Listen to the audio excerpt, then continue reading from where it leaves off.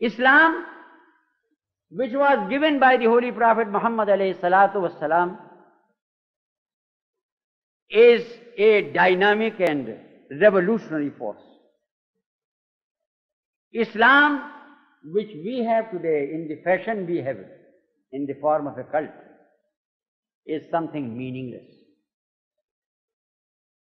Allah subhanahu wa ta'ala has laid down the law for Muslims that they should try to build this world first and the next world next.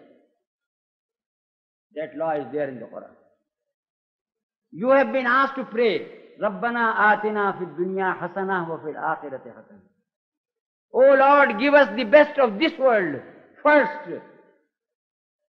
First give us the best of this world, wa fil akhirati hasanah, and then give us the best of the next world.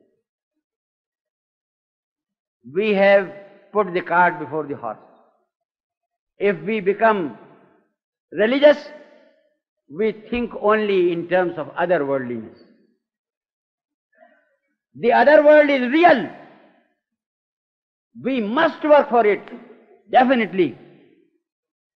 And spiritual life is the highest life. We must build that life. But we must keep the logical sequence intact, as taught in the Holy Quran. Build this world first. And the verse which Hafiz Sahib read at the last of his lecture, towards the end of his lecture, كنتم خير أمة أخرجت للناس تأمرون بالمعروف وتنهون عن المنكر وتؤمنون بالله. Think on this word. What is the mission of this community? Allah subhanahu wa ta'ala says, you are the best ideological group. أخرجت للناس, which has been established by Allah subhanahu wa ta'ala for the service of entire mankind.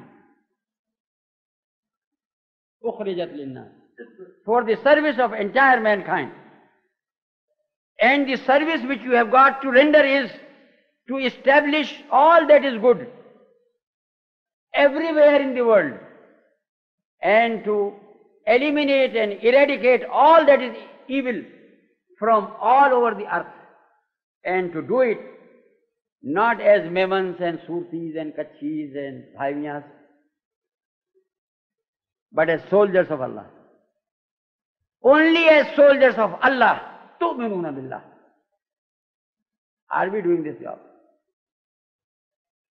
Yani to establish good all over the world in entire humanity and to eradicate evil from there. That is a much greater job than to eradicate evil from our own community and to establish good in our own community. Even of that we have no consciousness. And we remain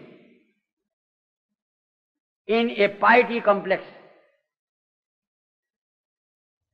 That there are certain types of complexes which emerge in a human being.